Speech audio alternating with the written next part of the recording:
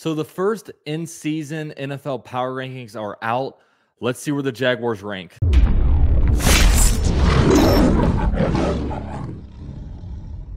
So this video is sponsored by Underdog Fantasy. Guys, Underdog is promoting a new sign-up promo where they match your first deposit up to $100, and they also give you a mystery pick'em special for new customers. So to claim your mystery pick'em special plus up to a $100 deposit match, all you need to do is sign up on Underdog with my promo code UCFJAG, make a deposit, and head to the lobby to find out which player special you got. Now, guys, it is pick'em season, and every Jaguar game, I'm going to be giving you guys my picks.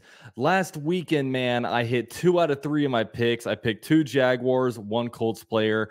Trevor Lawrence hit the higher. Calvin Ridley hit the higher, and I went higher on Alec Pierce, but he did not come through for me. So maybe I'll start going lower on the opposite team. But if you guys want to get in on the fun, man, it is a ton of fun. Use my promo code UCFJAG. It's going to double your deposit. It'll have fun for you. It'll help me out too, and we can get rolling with that. Now, with all that said, let's get on with this video.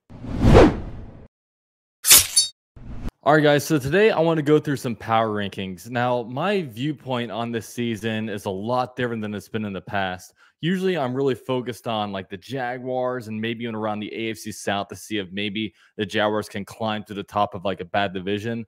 But now the way I look at the Jaguars is like we're a pretty good team right now, or at least should be a good team. But not only that, but the gap between the Jaguars and the next best team seems to be pretty substantial. I mean, the second best team is led by Ryan Tannehill, who just had an awful game on Sunday, and it seems like even he's past his prime. So now I'm kind of interested to see, okay, the Jaguars seem to be more so not only fighting for the division, but more so fighting for playoff seeding.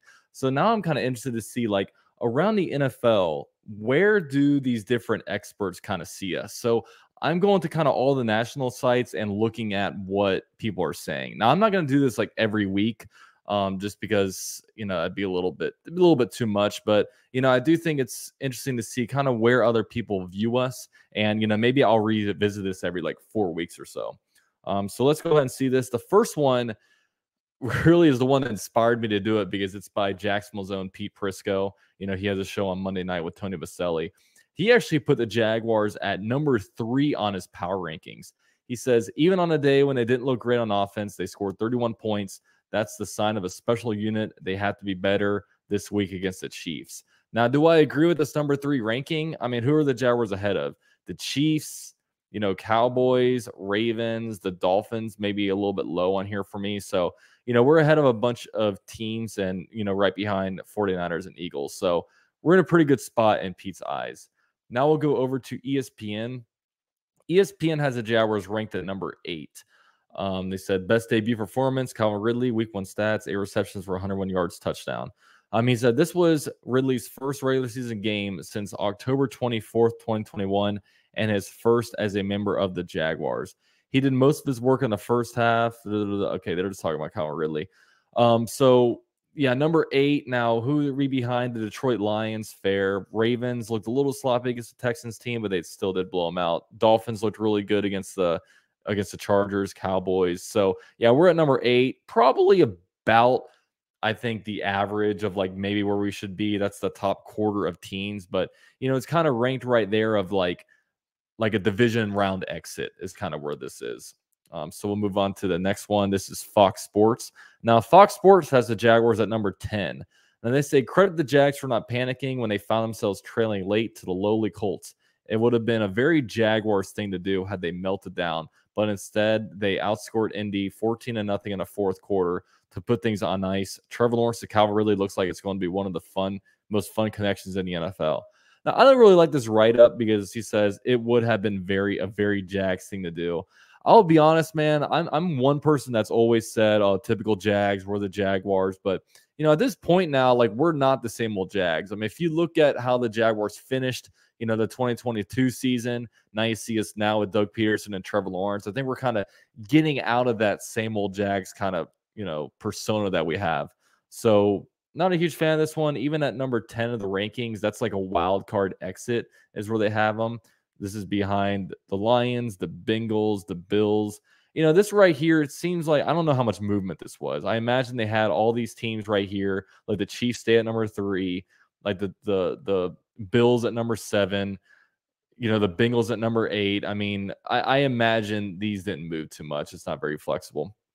So the next one's the NFL Shield, NFL.com. They said, had the Jaguars at number 7. They said early mistakes put the Jaguars in a hole against the Colts, but it says something that the team could coolly move ahead with some offensive flourishes and win comfortably enough on the road. Calvin Ridley's the real deal. He and Trevor Lawrence look like a perfect match in their first regular season together, and they go on to talk about different things in the game. So number 7, they have us increasing by 2 points, leapfrogging the Bills, also behind the Lions, Dolphins, Cowboys. Kind of cookie cutter stuff here. This is kind of the consensus rankings right now. Now, next up is Yahoo. Yahoo has the Jaguars at number 11, pretty low ranking. Calvin Ridley looked great. The Jaguars didn't have their best game, and they'll need to clean up some things. But seeing Trevor Lawrence and Ridley already looks unstoppable. It was a great start to the season. So, yeah, they have them just ahead of the Packers and the Saints, Chargers, but behind the Ravens, Browns, and Dolphins. So, yeah, I mean, big week this week coming up because the Chargers the Chiefs to be able to improve on that. So this one right here, SI.com, has the Jaguars at number 10. The Jaguars survived their week 1 matchup against the biggest mystery in the NFL. Anthony Richardson gave the Jaguars all it could handle. A raw and more powerful Jalen Hurts who forced their defense to respect a quick draw all game. So, yeah, here's another one. Number 10, not too great. The last one I have is NBC or Pro Football Talk, PFT. They have the Jaguars at number 7. They say it was closer than it should have been against an overmatched Colts team. So, yeah, I mean, I think it looks like here the consensus is that the Jaguars are around that number 8 spot, which honestly, a bunch of, Jags fans see us as a Super Bowl contender. But right now it's clear that really only Pete Prisco sees us as that.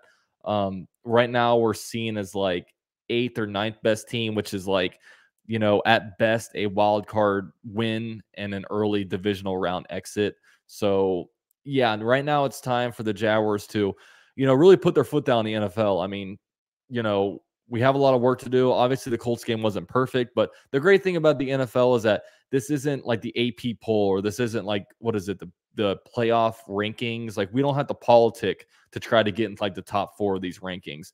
Everything's on the field. You get in with your record, and there's no politicking involved. So it's going to be fun to see how the Jaguars do down the stretch. We have a really, really important game this Sunday against the Chiefs, and after that, I mean, we have the Texans after that. So we have a real opportunity here to do some good stuff here. But really excited about the Jaguars right now.